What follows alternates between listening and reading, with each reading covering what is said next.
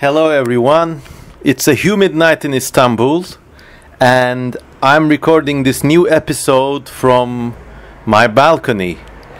If you've been following my development on social media recently, you realize that I conducted a poll about whether I should continue these podcasts on YouTube or move to a dedicated podcast platform such as SoundCloud or something, I don't know. And a slight majority of you voted stay on YouTube. So here I am staying on YouTube. But I've implemented some decisions on how I produce these things. Okay, so before I used to have this big ass mic which records very good high quality audio. Then I would record it on my laptop and then using Apple's iMovie program edit out a movie in which the background is a single static image and then render that thing and share it and upload it, and it would just take up so much time, you know. And even though I don't waste any time editing, because almost all of these podcasts, they are like off the cuff, you know, spur of the moment, bish bash bosh, I just talk. But even then, just editing that sound file into a video and, you know, having this background image and then rendering it out, and then, you know, a 55 megabyte sound file becomes a gigabyte long movie file for no reason. So that was the reason I wanted to move to SoundCloud, but you guys voted almost by a majority to keep me on YouTube, so here I am staying on YouTube. And I'll be trying to upload this podcast with one of these new services that allow you to just give them an image and an audio file, and then it makes a video just for you and it saves you a lot of hassle. So let's see how that works out. Maybe there's some, you know, crap on the way and the production may be botched, so apologies in advance. But I guess everything is okay now. So the subject of this particular podcast is the ethics of killing invasive organisms.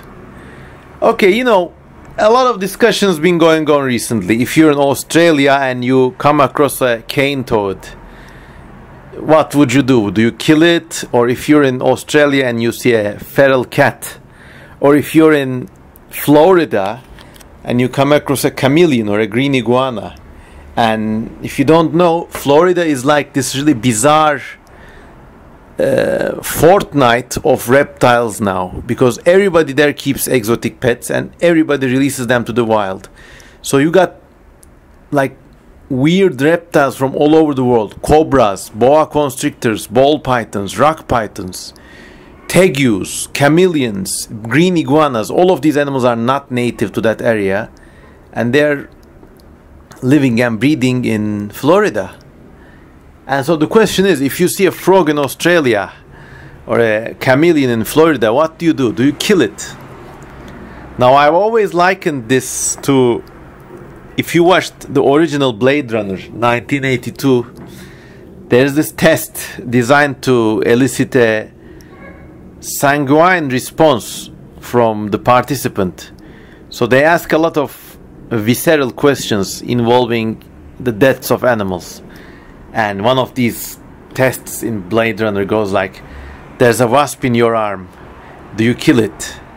Or like, there's a turtle, it's turned upside down in the desert sun, it will die unless you help it, what do you do? You know, questions like that. So I always liken these invasive animal questions to this Blade Runner Void Kampf test. You're in Florida, there's a chameleon, you know it's invasive, it's looking at you with its beady eyes, what do you do? Or like, you're in Australia, you see a frog, it's harmless, it's never done anything to you, but you know that if you let it go, it's gonna eat like 2 native geckos and 1 native rare butterfly. What you gonna do?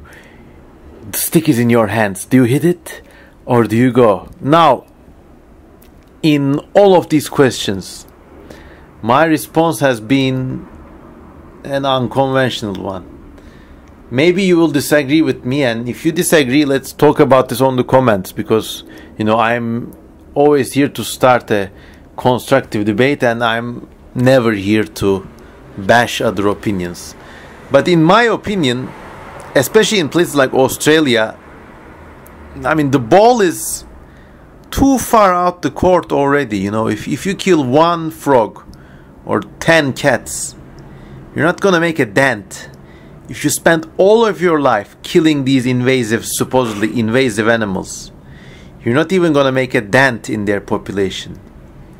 If everybody in Australia did their damnedest best, they still wouldn't make an impact.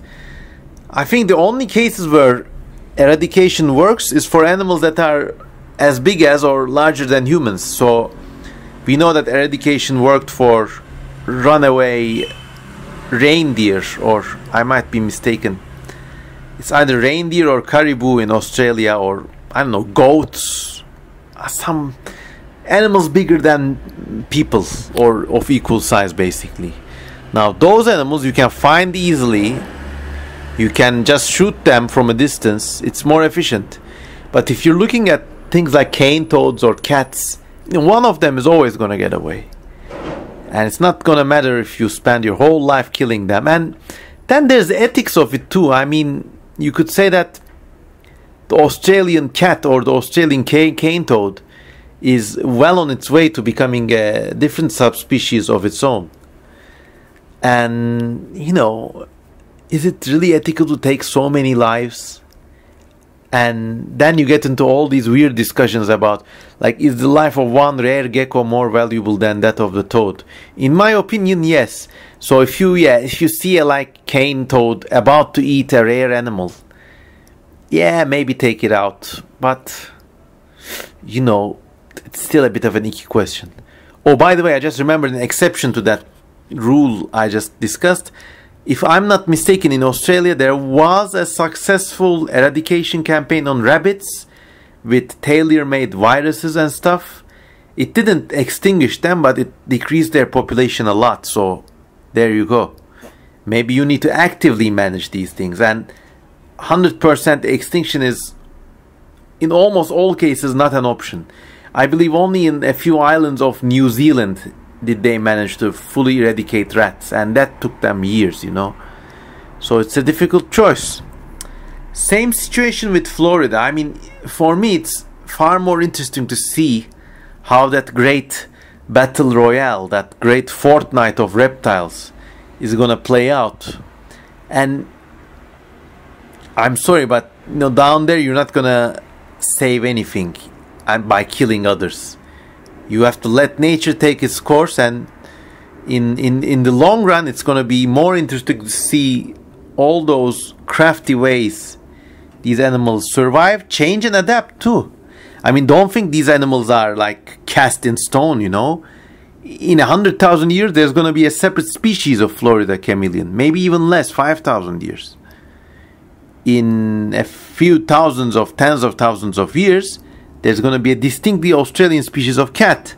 Hell, it even happened with the dingo. It was just a regular doggy dog, and then it became a indigenous Australian subspecies, if not species.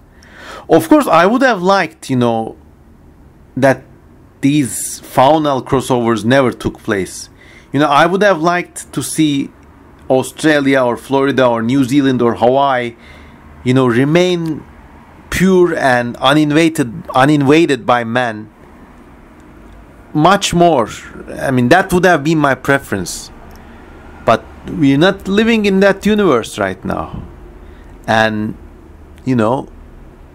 it's really weird. Would you take so many lives because of ethics?